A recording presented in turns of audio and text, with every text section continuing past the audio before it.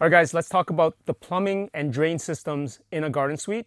Now, the first thing is for the garden suite, you want to have a separate meter if possible, okay? So for this property, we're able to get a separate meter for the garden suite. We actually have 3 meters in total. We have one for the main unit, one for the basement unit, and then one for the garden suite. And that's actually all located in the basement of the main house, okay? So that water line, it's a 3/4 inch line, that goes downstream of the meter and goes underground, and here it pops up into the service room in the garden suite. This is a 3/4 inch line. So every new structure, you know, whether it's a standard home or a garden suite, you need to have at least 3/4 inch for all of the new fixtures and faucets for the unit, okay? And then to the individual units, they're going to be a 1/2 inch line. Now, as I mentioned, I'm in the service room here. We're gonna actually have a tankless water heater that's gonna be installed in the wall. And this is actually gonna do 2 things. It's going to provide the domestic hot water consumption for the unit. And it's actually also a boiler that's going to be heating rad pipes and radiators around the entire unit, and that's gonna heat up the space, okay? So this is gonna be a gas boiler as well, okay? So I'm going to move over to the kitchen here and show you guys some of the plumbing fixtures here. So right here in the middle of this window is where the kitchen sink's going to be.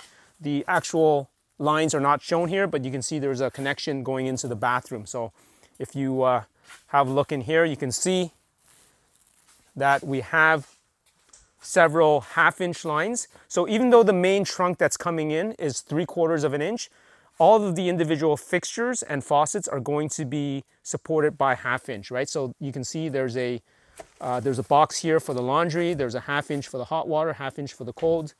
Same with the vanity. We have a cold line for the toilet, and then we have a hot and cold for the bathtub. All right. So 1/2 inch on all the individual fixtures and faucets. And then the next thing is the drains. You can see these are all 2-inch pipes here that goes into the drain. There's a main stack back there, and essentially all this goes into the slab and gradually goes out to the front of the house, okay?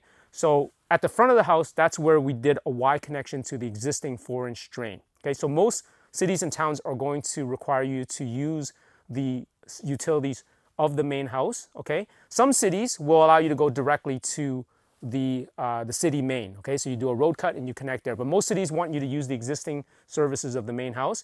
Some will allow you to go under the house, and some will require you to do a Y connection in the front, okay? So that depends on the municipality, all right? So that's plumbing at a very high level.